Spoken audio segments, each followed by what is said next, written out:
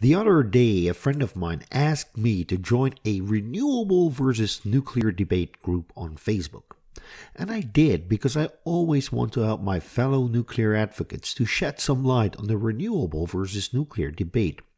This time, however, I got something special to address immediately. Written by Matt Carmichael, this article cuts the cake. It's predominantly aimed at the UK, but I will read it in a wider context. I am not going to comment on the planned or unplanned outages of nuclear power plants in Britain. Suffice to say that most of these plants have capacity factors in the high 80s and 90s, so they will beat any other technology in terms of reliability, even though Matt wishes it to be different. Let's break it down, and do note that I will address these points as globally as possible. 1. Low carbon is not low enough. Using the word euphemism conveys a clear misunderstanding. To suppose that only nuclear energy requires mining is an abject falsehood. If we would mine all the uranium and thorium on the planet that is economically recoverable now, we would be mining about 12 to 15 million tons of this stuff. In my newest book, which is soon available, I account for 2 billion tons of materials required for Mark C. Jacobson's 100% renewable plan. That's just the generator side. No wiring, no conversion, nothing else. That's a factor of 133 when contrasted with the uranium and thorium pile we had to extract. Even if we would add the construction materials for the nuclear reactors and their facilities, it would fade away against the gargantuan mountain of stuff we would need for 4.3 million wind generators and 50 billion solar panels. Also, we can recycle just about anything if we have enough energy and the required chemicals to disassociate all the materials used in solar, for instance. And the solar panel is a sandwich of plastic, copper, silver, aluminium, PV elements, and glass, which is nigh inseparable, not to mention the impossible to recycle composite wings of wind generators. Point 1 is smooth. Besides, we have countless of studies that show that life cycle emissions of nuclear power plants are competitive, if not better, with many of the renewable energy sources. Point 2. Nuclear power needs lots of cold water. Now, he brings up this practical event in France when the water was too hot to cool the reactors. Sure enough, there will be a time when water availability might be stretched, but it depends. Contemporary reactors can be cooled using a plethora of means, including water. Building these units along shorelines of the seas, for instance, is an option. Another option is to use different coolants altogether. If you look at Arizona, sewage is being used to cool a reactor. We can even air cool reactors if we want to, but that would make them a little bit more expensive. This is not an argument for or against nuclear energy. We can even cool a reactor by using thermal heat pipes that go into rock. A molten salt reactor can be air-cooled. The original was. Point 3. Nuclear doesn't solve intermittency.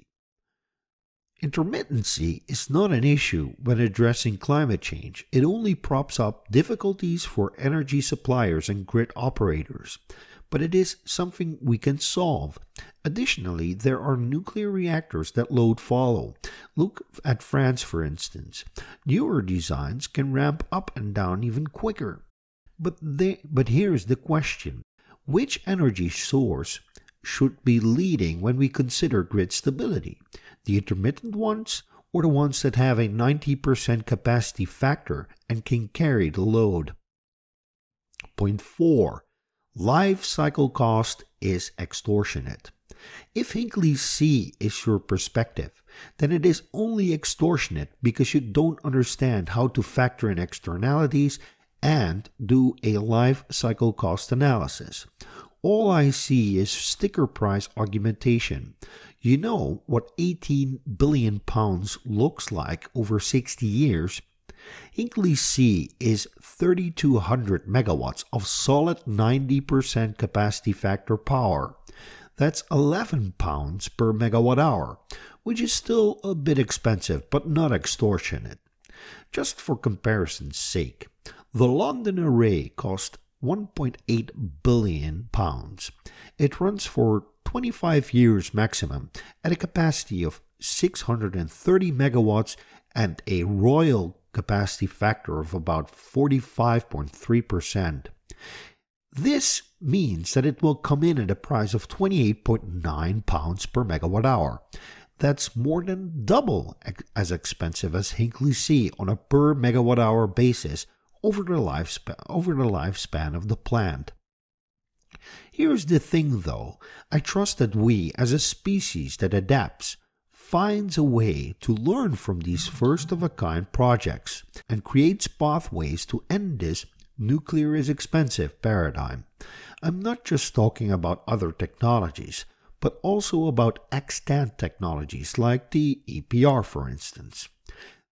Also, this is not a stagnant world in which nuclear is a monolith that won't be moved. It is a dynamic industry with many players wanting to innovate and progress. Point 5. You have to trust proven liars. Let's say that ad hominem attacks are instant disqualifications in any debate. This has nothing to do with nuclear being a valuable asset in the fight against climate change. Besides, I am a nuclear advocate.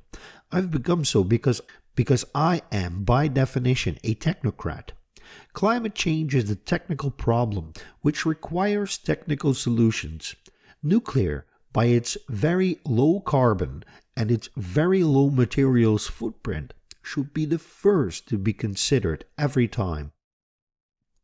Point 6. It makes diplomatic hypocrites of us.